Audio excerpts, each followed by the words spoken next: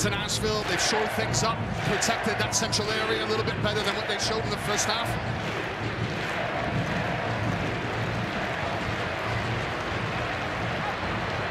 That's threaded and found its way to Puig, and he hits it, and he scores! Riqui Puig, Galaxy are right back in it.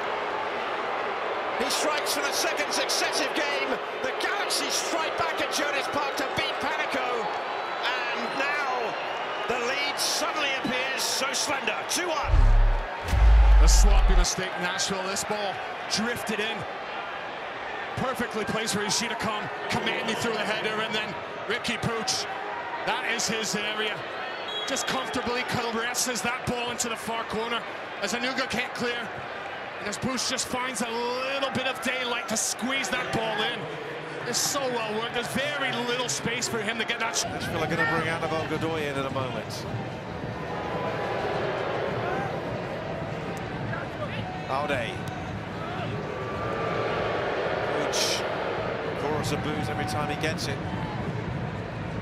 Ultimately, really, it's a compliment, though, for the skills and the qualities he possesses. We've seen them again there. Caceres now.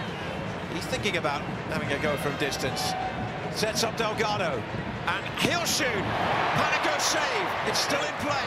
Aude all the way through it. Jovic equalizes for the LA Galaxy and scores for the third consecutive game. Nashville SC, they're not picking up the men, and Jovic, as you see, just standing still, waiting. Chance to put it in the box one last time. And the referee is not going to let him get it. From a 2-goal deficit, Jovic would get the equaliser. So much to talk you through. Plenty of highlights to show as well. And we'll do it all on the other side of the break. Full time, Nashville 2, LA Galaxy 2.